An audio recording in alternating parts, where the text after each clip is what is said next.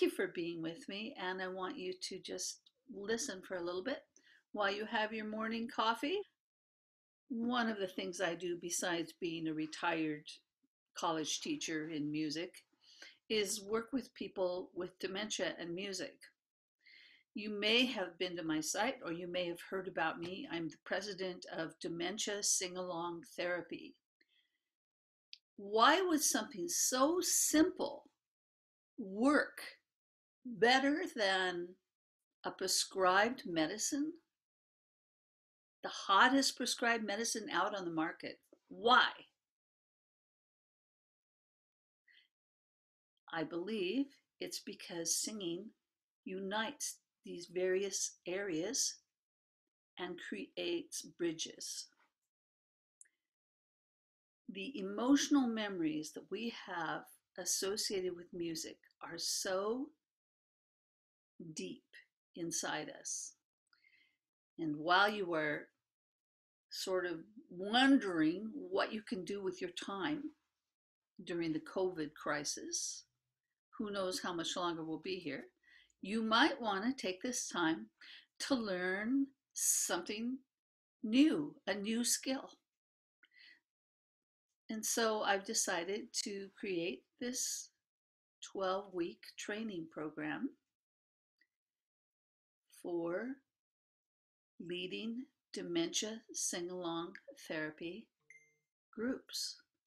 They're called memory choirs because they bring up wonderful memories, and they create social interaction, and they improve the brain immensely fast. And a professor from Western Washington University hired me to work with his wife. She was fifth or sixth stage dementia. She had Alzheimer's really in the final stages. And at the time, I did not think that I would be helpful. But I thought, well, maybe I can wake her up a little, cheer her up. And so I took the suggestion that I work with her. I said, sure, I'll try it. And then I started doing some really light versions of the exercises that I taught in college. I taught at Berklee College of Music for 9 years, and I taught at Selkirk College of Music in British Columbia. So I started doing a really diluted version of those college exercises I would do with vocalists. And it worked. Surprisingly, she started waking up. And before I knew it, even on the first day, she started humming along with me on all the songs, just humming along. The next week I saw her, she started singing along. And she was alert. Her body was there in the room with me. So that was exciting. The third week, and I'm not lying to you, this is why I got into this. The third week, she came into the room on a walker. That's how quickly things started to evolve. And I knew something was up. So I continued to work with this woman. And on the week five, she came into the room without a walker. Mind you, as all this is going on, certain songs like Moon River, for instance, from the movie Breakfast at Tiffany's, Moon River, that was a magic sort of event for her. To hear that song was a magic event. And her eyes would light up and she would start joining in. And really, she sang all the words to that before very much time went along. I threw myself into other nursing homes to see if the same thing would work with other people. And it did. And why? Why did it work with other people? When you do this sequence of exercises, you are, number one, getting your oxygen going.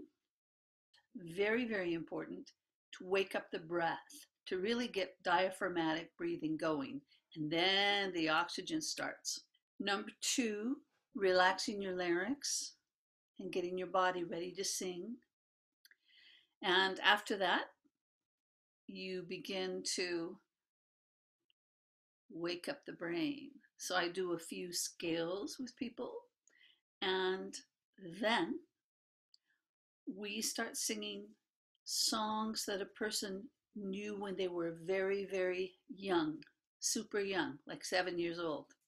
And surprisingly, people with Alzheimer's and several other uh, dementia related ailments can remember things from when they were 7 or 8.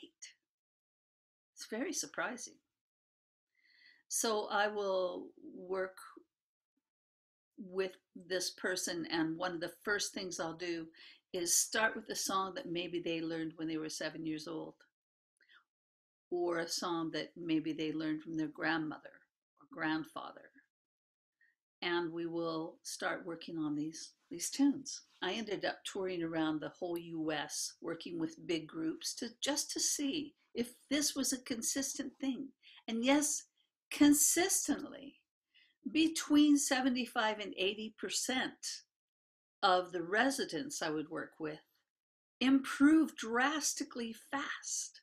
Some of them improved within 45 minutes.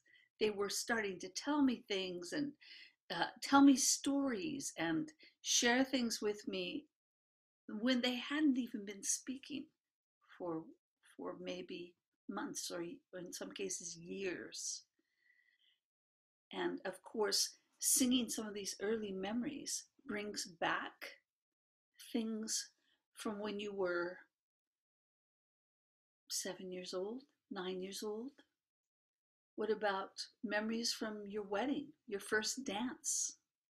What about high school football games?